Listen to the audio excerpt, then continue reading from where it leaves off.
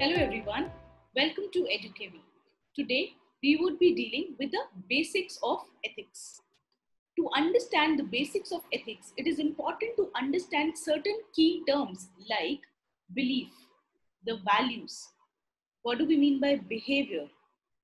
What is attitude? And finally, what is ethics and morale? What is the difference between them? What is the relationship between them? Are they mutually coexisting or they are conflicting with each other? So these are the important terms that you need to understand before you actually understand ethics. These terms are abstract in nature, that is, they lack any form. There is no one particular form which actually define these terms. These are subjective in nature. When we say they are subjective in nature, that means they vary from one subject to other subject. They are not always based on rationality. They are not always based on logic, reasoning. They are based on the thought process which are actually in our mind. So let's take an example. When there was an argument between Raju Rastogi and Farhan says, अब तो argument में माँ की साड़ी लाएगा, तो argument कैसे होगा? So all these, they cannot be actually, there is no one black or white. They are subjective in nature. They are gray areas. They are basically depending on one person to other. All the fight in this world is because of varying perception. So some people may have some value. Some people may have some other value. So these values, these preferences, we understand when we actually study ethics. So ethics is a very beautiful subject which helps you understand how one perception is different from the other perception and which of the perception is better suited in a situation. How do we appreciate the other's viewpoint? This is what you study in ethics. So to understand the ethics in a better manner, you need to understand few key terms like belief. What do we mean by belief? Because it is the belief system which actually governs our action. It is the belief system which makes us what we are. So belief kya hai? Belief is basically dharana, an idea that an individual or organization holds to be true, even if the idea is rational or not in reality. So it is just an idea which an individual holds as true, which might not be true, which might not be rational in reality. Let's take an example. An example like many people, they consider 13 number as an unlucky number. Generally, they say unlucky 13. This is a belief. This might not be rational in real sense, but this is just a belief. Taking a cue from this, we do not have the rocket by the name PSLV C-13. So many scientific organizations, they also carry certain belief which might be rational or not. Then out of these beliefs, certain beliefs, these are basically the core belief. So there can be not many beliefs which might be non-core belief and 2 or 3 core beliefs. So when we say core belief, that means they are deep truths, they are deep facts which we consider them as truth, and then they become the basis for the other thoughts.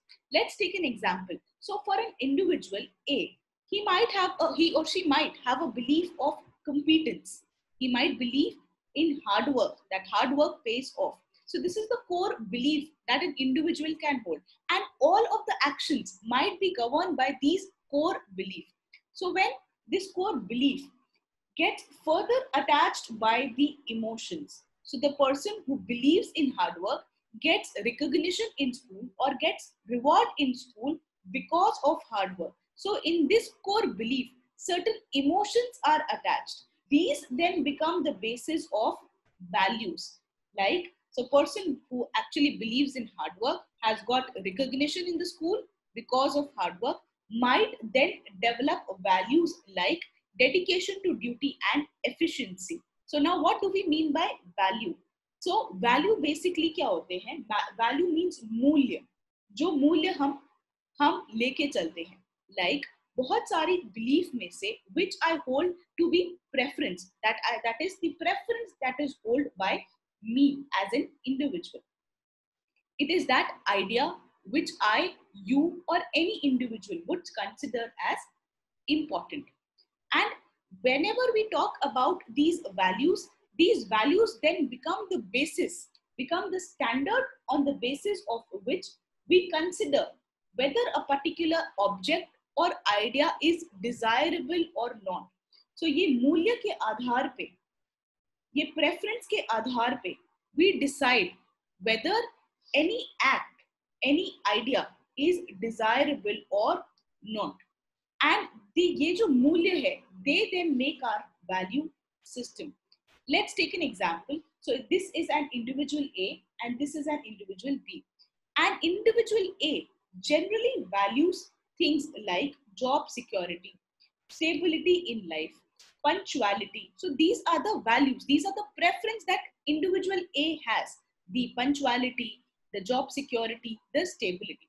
As compared to the person B here, who has values like, who believe in uncertainty. He likes courage, he likes adventure, he likes independence. So he has a different values, different preferences compared to A. And the importance of this value is, these value actually help in deciding our attitude. They actually determine हमारा जो रवैया होता है वो इन values पे, वो इन मूल्यों के ऊपर dependent hota hai. So what do we mean by attitude? What do we mean by ravaiya? It basically means a tendency to act in a particular manner. So the approach that we follow, the approach that we have to behave in a particular manner. And this attitude basically reflects our value system. So continuing the same example here. So a person A who actually believes in job security, stability, punctuality, he would have a tendency to join a particular job or a service. Whereas an individual B who believes in uncertainty, adventure, courage, he has a tendency to actually create a business of his own. So these values actually determine our attitude.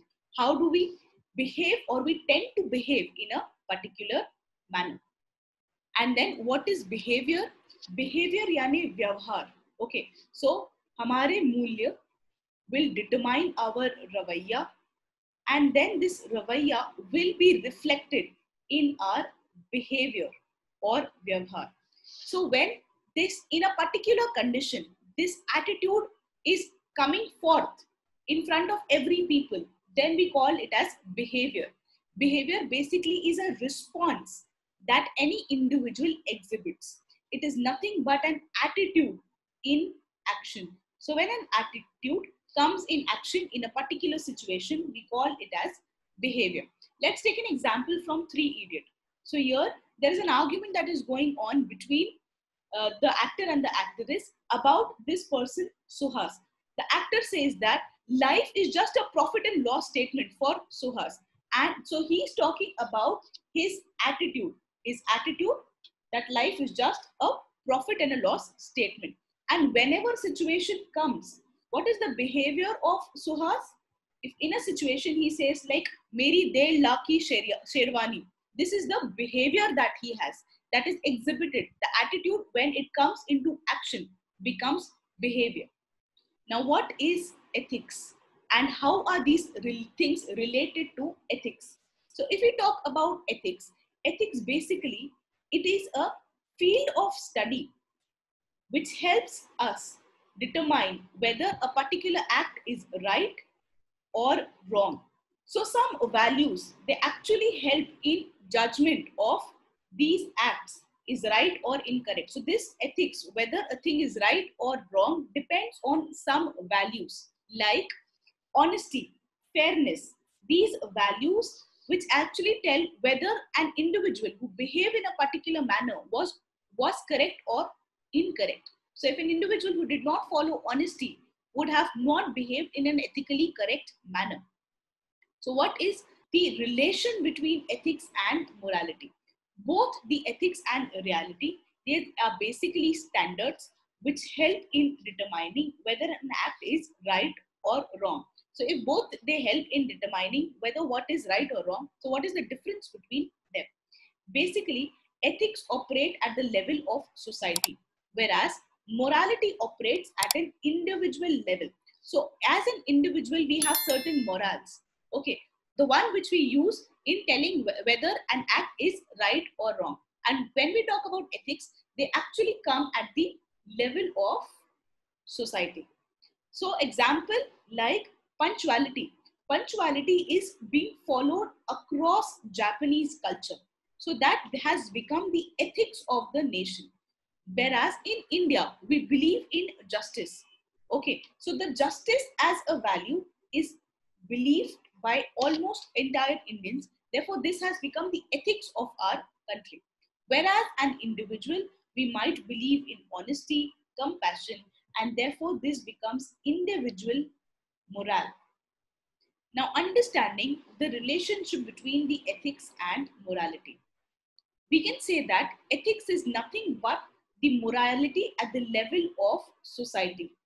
So ethics is societal morality, whereas morality is nothing but individual ethics, the values that an individual hold. So morality is individual ethics. Usually both they actually go hand in hand, because an individual is a product of the society. So the morality that an individual follow is because of the societal ethics that he or she has imbibed during socialization process. However, there are few times where the ethics and morality might not go hand in hand, like in the case of abortion. So a person might not believe in abortion, but at the societal level, it might be continuing as a practice. So here, the individual morality is coming in conflict with the societal values or societal ethics. The same goes with sati. So Raja Ram Mohan Roy, he did not believe, his morals did not believe in the practice of sati. However, it was prevalent during the ancient India. So at the level of society, it was ethical. But Raja Ram Mohan Ji did not believe in the practice. His morals did not believe in sati. The same goes with homosexuality. Many individuals, they believe that homosexuality is not incorrect, whereas society has not yet accepted it. The same goes for intercaste marriages, interreligious marriages. So we come to know varied perception in ethics. We actually tend to appreciate the other's perspective in a better manner. So this is about ethics. If you like this video, please subscribe to our channel and click the bell icon. Please do it right now. Please study hard. This is the right time for you to study. Time is an illusion. So therefore, there is only the now. So do it now. Signing off. Bye-bye. Thank you.